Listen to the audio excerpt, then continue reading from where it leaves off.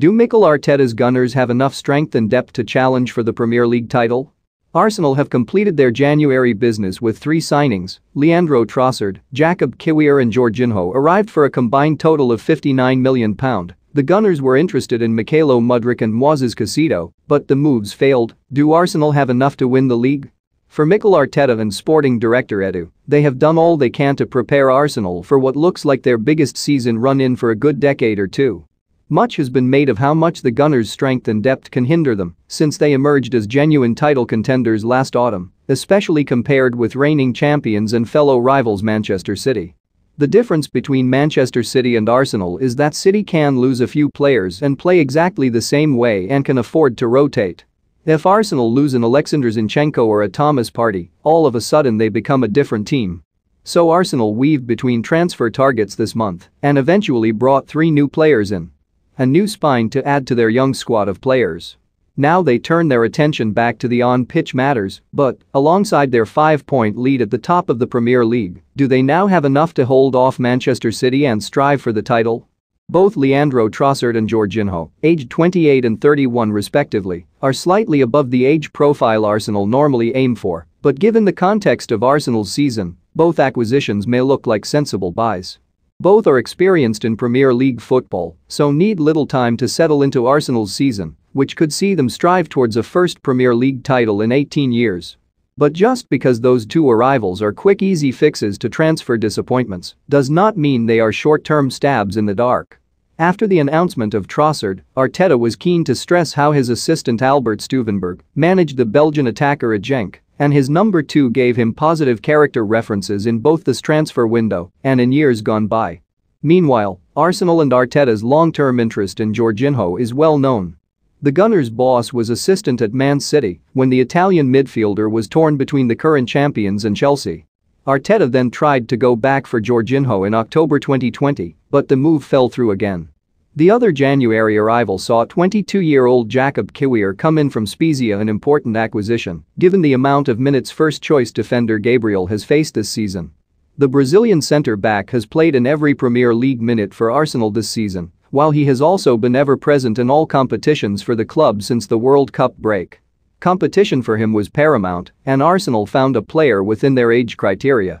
Does Jorginho fix Arsenal's dearth in midfield? Arsenal have lost only 3 games this season.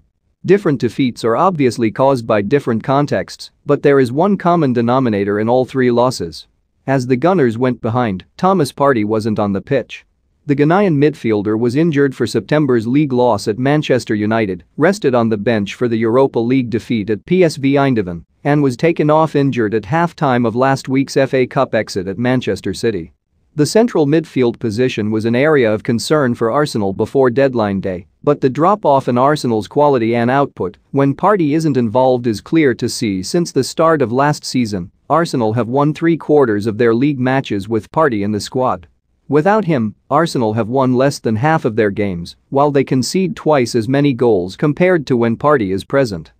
Therefore, with Partey such a central figure to Arsenal's success, cover is needed to manage his minutes, especially when Arsenal's Europa League campaign comes back into full swing on March 9. Jorginho's status as a centerpiece in a Chelsea midfield over the past 5 years, plus a Champions League and Europa League winner with the Blues, makes him a sensible rotation option, especially considering his trophy-winning experience.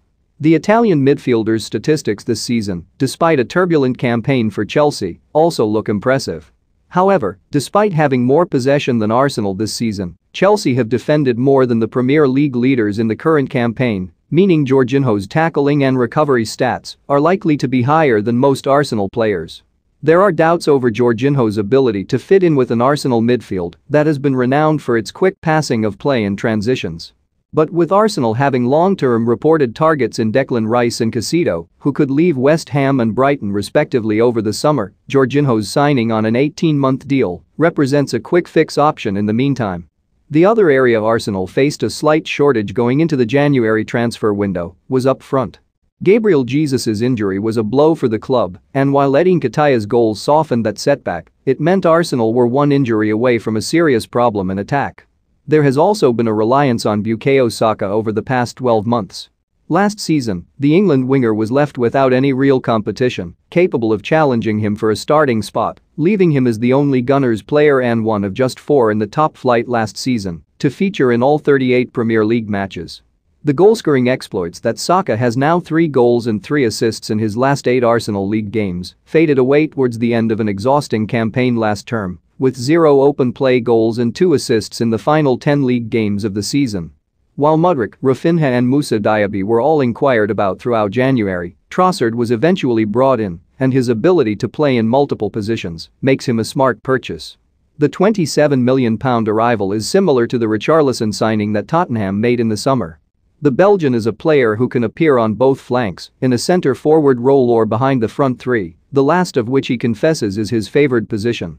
Versatility has been a common theme in Arteta's acquisitions since he arrived at the club. Ben White, Alexander Zinchenko, Emile Smith-Rowe, Bukayo Saka, Jesus all have experience covering multiple positions, and their varied skill sets have aided the unpredictability Arsenal have shown on the pitch. Speaking of unpredictable, expect many twists and turns as Arsenal attempt to stride towards the Premier League title. Thanks for watching.